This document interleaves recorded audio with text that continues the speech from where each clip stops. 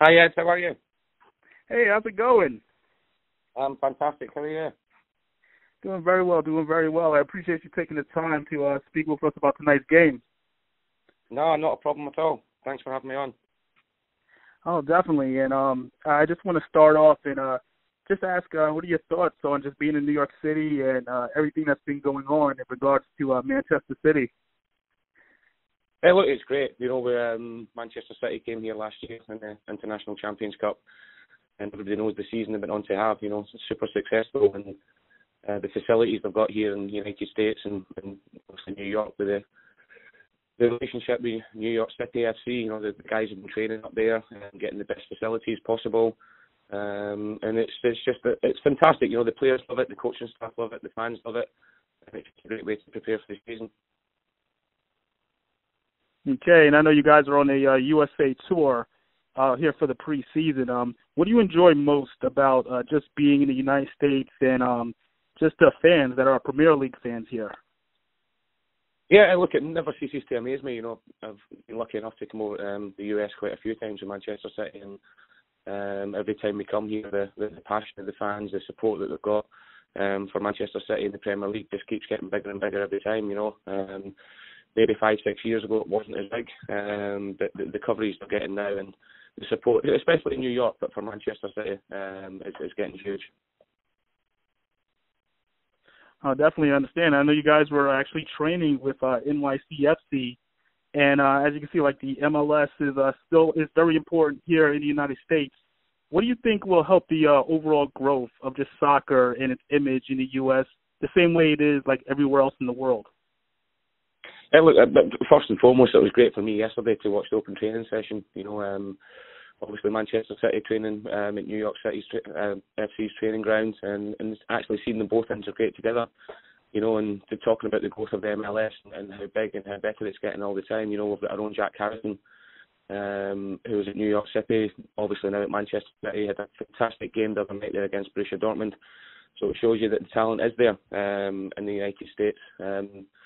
All the way through the college system, going into the MLS, and Manchester City are always looking to find the talent, and the partnership we've got with New York City, Jack Harrison, it just shows you that it's there to see, and it gives the kids a chance. They can look at Jack, they can find a way through, and it's just going to get bigger and bigger all the time.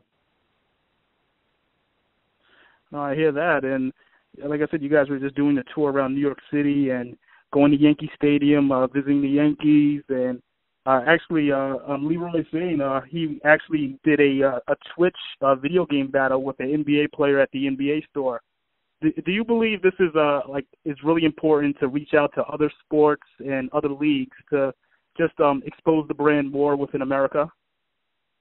Absolutely. You've got obviously American football is massive, the basketball, the baseball as well. I was lucky enough last week in Chicago to be able to go to the Chicago Cubs and throw the first pitch. Last year, when we were in Nashville, I kicked some field goals with the Tennessee Titans. So it just shows you that there's a huge relationship to be had with all the other clubs as well. I know, I said before, maybe years ago, soccer had a long way of catching up with these other sports, but it just shows you that the integration with them now, that it's getting closer and closer all the time. And it's good fun as well. It's great for the fans of the NFL, for the baseball and the soccer teams to see. I was actually going to mention, Paul, I did see that first pitch. It was a good pitch. Yeah, I was Great really nervous about that. But what an honour, to go to the Cubs and throw it. It's an iconic stadium, fantastic baseball team with huge history. So to be asked to do it was a fantastic honour for me. I've got to admit, I was a little bit nervous. I'm used to kicking the ball, not throwing it, but I was just glad it got there. It was a good job. And I do want to ask, just obviously for tonight's game, what style of play should fans expect from both Manchester City and Liverpool? Hey, look, there's a huge rivalry between both clubs now, and the one thing the fans are going to see is two of the best teams, not just in England in the Premier League, but two of the best teams in Europe. Liverpool had a fantastic run in the Champions League last year. Obviously, Manchester City blew everybody away, breaking all sorts of records in the Premier League. And as much as people might think it's a friendly, it definitely won't be. You've got two coaches who are two of the best coaches in the world, and you're going to have two sets of players. that will want to maybe put a little pointer down to the start of the season, and I know myself from playing in pre-season games against your rivals, as much as there might not be a lot that will stand on the game tonight, but personally and collectively as a team, you want to get one over each other, so it's going to be a fantastic game. Two teams that will press, will work hard, but two teams that will play fantastic football as well, so it's going to be a fantastic occasion for the fans. Okay, and I have to ask, obviously, you have a legendary career in your own right. Is there a moment from your playing career that stands out most from Manchester City? Hey, look, I was very lucky with a career spanning 21 years. A majority of it at Manchester City. It's the club I love. I love playing for them. I love doing work for them now. And I was very lucky to manage to score a goal at Wembley Stadium in 1999. Although I'm a Scotsman, that was always my dream to play at Wembley in England. So to be able to do that for Manchester City, what it meant at the time, and to actually score a goal that went down in history is a huge honour for me. Okay, and just to piggyback off that, is there a player in today's era that reminds you of yourself from your playing days?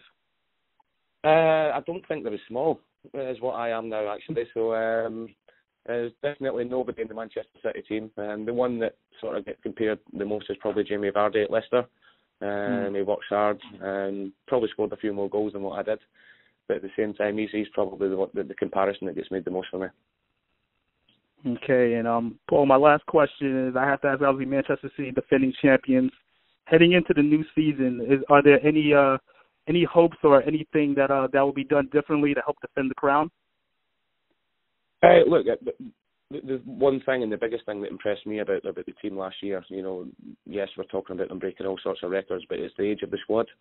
A lot of the players, if you look through the spine of the team, goalkeeper Ederson's 24, you've got John Stones, Laporte, Leroy Sané, who I spoke about already, Gabriel Jesus, Raheem Sterling, Bernardo Silva, they're all 24 and under. So this team is only going to get better, and you think that one of the best players, not just in the Premier League in Manchester City, one of the best players in the world, Kevin De Bruyne, is still only 26, 27. So they're going to grow as a team, and they're going to get better. It's going to be difficult because it's hard to win back-to-back Premier League titles. No team's done that in the last 10 years.